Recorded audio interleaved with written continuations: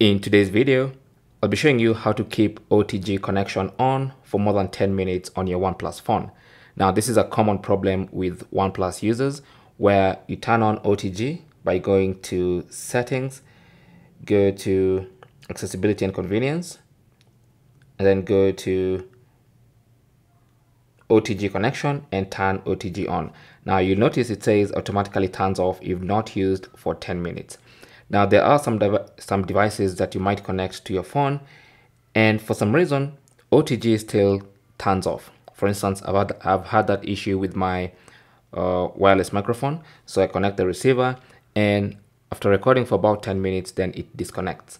So to prevent that and keep OTG connection on for more than 10 minutes, you need to change a setting.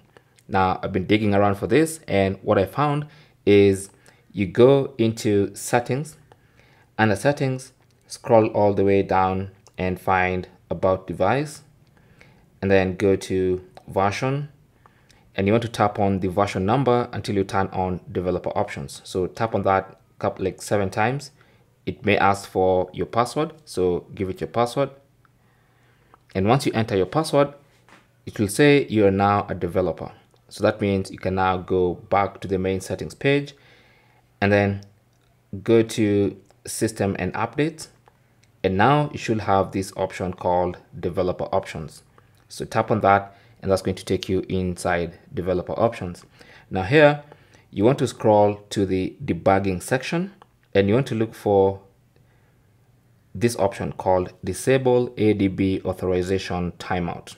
Okay, so this is the option you're looking for, Disable ADB Authorization Timeout, and you want to turn that on. Now, once you turn that on, you're basically disabling the authorization timeout, which is that 10-minute timeout. Now, once you enable that feature, now you can go ahead and connect OTG devices. It could be a USB flash drive, could be microphones, could be headphones, doesn't really matter.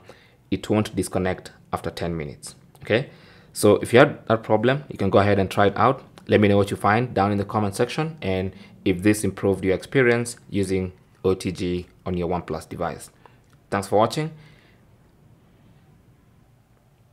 and good luck.